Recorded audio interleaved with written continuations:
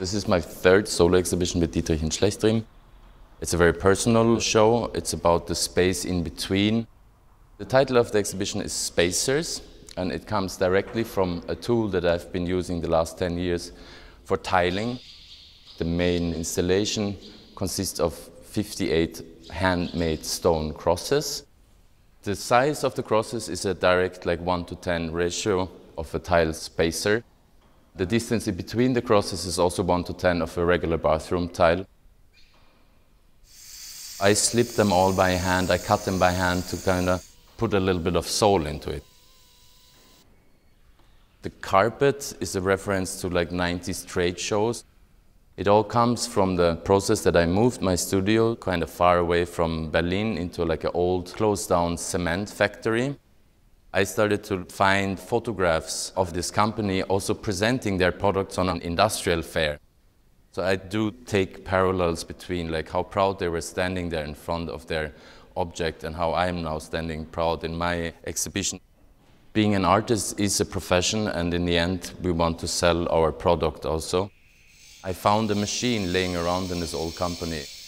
I went to stonemasons and asked them if they have pieces that they don't need anymore. So I basically create fine art of things that nobody needs anymore. It's a very cheap process. It's like the arte povera idea.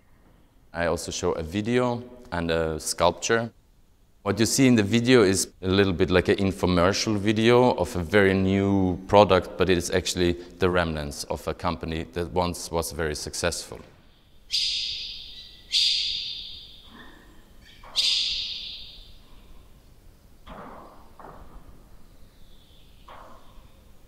The sculpture that we see in the exhibition is like a found object. It was once the pride of this company. It's now been standing around for 5 years, and nature has been taken over, and there's a small tree growing out of it. The thing itself is a drain system for shit, so to say. It's a nice metaphor for that artists often work with difficult themes, like some sort of a catalyst of society.